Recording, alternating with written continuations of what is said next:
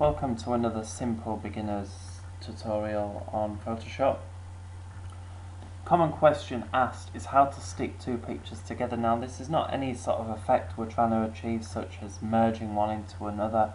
All that we want to do is put one picture and another picture together in one bigger picture. So I'm going to start by opening the two pictures that you want. In this case I'm just going to go for these two here. So all that I've done, rather than clicking on one open, I've drawn a line over two, or you can press one, hold down the control key and press the other. Open. First thing that we're going to do is see how big they are. So if we go to image size, we can see this one's 1920 pixels wide.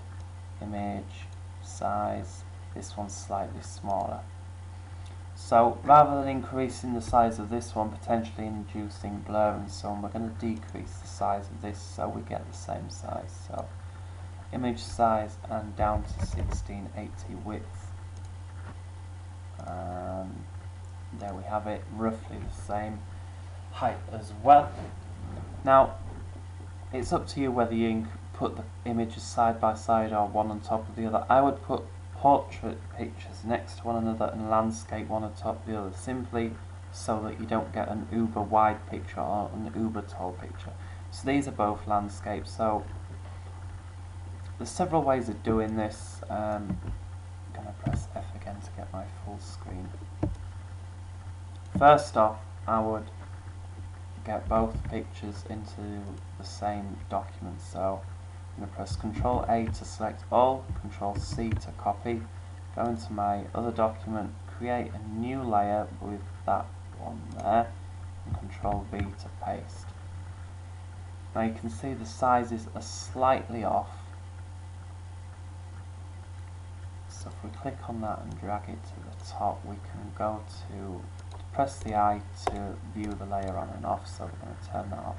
But no, we're going to turn it on, reduce the opacity to 50%. This isn't the look we're trying to achieve.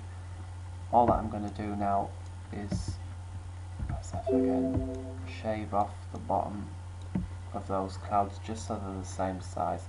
Doesn't have to be, but in this case, showing you something as well. Okay, so let's get the opacity back on full. Go to image. And it's important, not image size, because if we increase the image size, it's going to increase everything. We just want the canvas. So canvas is like your piece of paper, and you're adding another increase in the size of the paper. Image size would be increasing the size of the paper and then redrawing the whole image so it fits the new size. So canvas size, you'll see the difference in a minute. Relative height.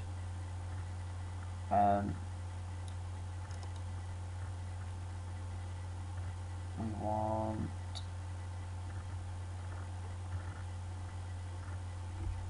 11.69 height. Okay. And that's now double the size. The background is pink because that's the colour we had there, not a problem. So now if we turn that one on, we're going to move the bottom layer down. Cannot move because can you see that the layer is locked? To unlock the layer, double click, hit enter. That's the easiest way to do it. There we go. Often you'll find that the background layer is locked. That's the easiest way to get around it. Turn the top layer back on. Oh, make sure it's selected, might help.